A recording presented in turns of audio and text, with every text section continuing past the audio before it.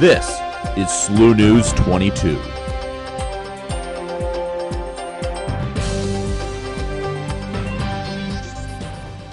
Good evening, St. Louis University. I'm Stephanie Wilga, and you're watching SLU News 22. In tonight's newscast, we'll tell you how you can get a first glimpse at the Chaifetz Arena, and Mary Fester from the Billiken Forecast Center will be here to give you the latest on the St. Louis weather. But first, our top story. For those of you who are in St. Louis over spring break, you experienced the days of torrential downpour that caused flooding across the state of Missouri.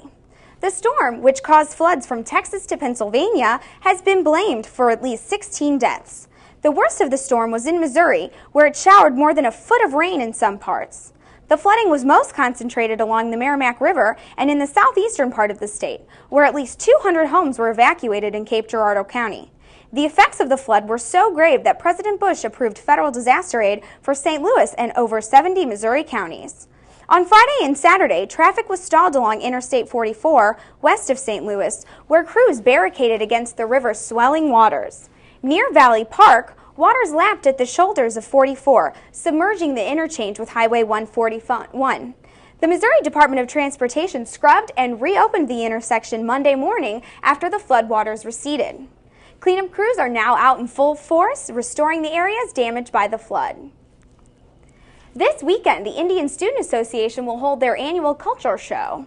This year's theme is Meet the Indian Parents and will feature a skit and traditional Indian dances. You can catch a performance Friday night, March 28th at 7 p.m. or Saturday night, March 29th at 6 p.m. in Xavier Auditorium. Tickets are $8 and the benefits will go to the Cure a Little Heart Foundation. When we come back from the break, John Castelli will be here to give you the rest of the news. Welcome back, I'm John Castelli. The Chaifetz Arena will soon be open, and you can get a first look at it during the grand opening event. On Thursday, April 10th, the Chaifetz Arena will officially open its doors with a ribbon-cutting ceremony and a blessing by Father Biondi. After the opening ceremony, you can take a self-guided tour of the facility, while the SLU Pep Band, cheerleaders, and the Blue Crew fill the arena with school spirit. Current and past basketball players will also be there to sign autographs. The new SLU merchandise store will also be open, and the concession stands will be available for you to try free samples of the new food, and the festivities go from 4 to 7 p.m. When we come back from the break, lead forecaster Mary Fester will give you your complete 5-day outlook. Stay tuned.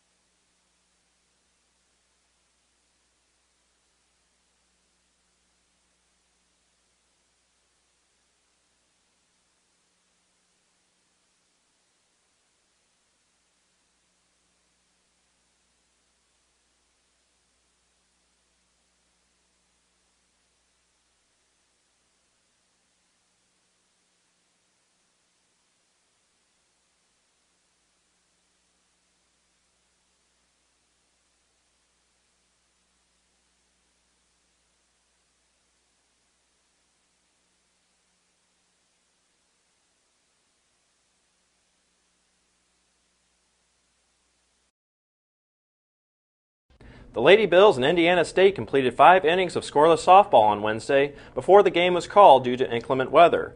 The Sycamores put on 2 runs in the top of the 6th, but the Bills not getting the chance to bat in the bottom half of the inning, the game ended in a 5-inning 0-0 tie. The Lady Bills returned to action on Friday with a 2 o'clock game at LaSalle. And in women's tennis, St. Louis halted a 2-match skid with a thrilling 4-3 victory over Southern Illinois at the Sunset Tennis Center on Wednesday. Caitlin McKenna and Haley Elmore were double winners, allowing the 9-7 Lady Bills to capture the doubles point and the match. And in baseball, the Billikens got rained out on their game Wednesday night, but they will continue their 6-game homestand when Fordham comes to town on Friday. The original start time for the game was scheduled for 7 o'clock, but now it has been moved to 4. Dave Sever is expected to make the start on the mound for the Bills. He pitched against Fordham the last time that SLU met them. SLU won that game 2-0, so hopefully the rain will hold off and we'll be able to enjoy a nice day at the ballpark. I know I'm going to be out there. I'll be filming a segment for my new show, Out of Bounds. And one more thing to mention, the National Field Hockey Coaches Association named 14 members of the 2007 SLU Field Hockey team to the Division I National Academic Squad that's awarded to teams with at least a 3.0 GPA. So congratulations to them, and Stephanie will have more after the break.